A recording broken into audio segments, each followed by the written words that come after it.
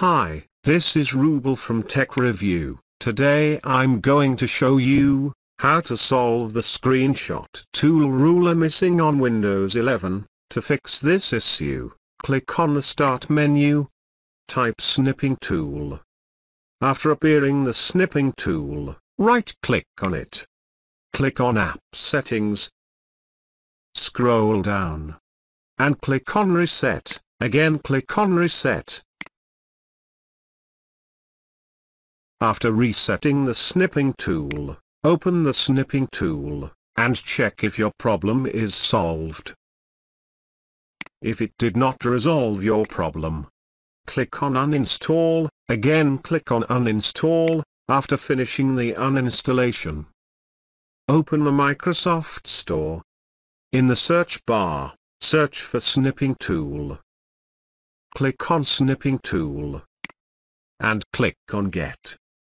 After finishing the installation, please check if your problem is solved. If you did not resolve your problem, click on the Start menu, and type CMD. After appearing the command prompt, right-click on Command Prompt, and select Run as Administrator.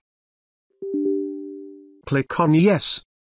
After opening the command prompt, type the command, sfc/scan now. Press Enter. Please wait, it will take some times.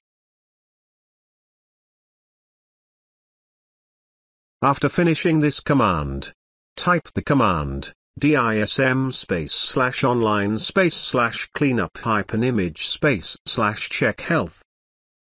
Press Enter. After executing this command, type, dism/online/cleanup-image/scan health. Press Enter. Please wait, it will take some time.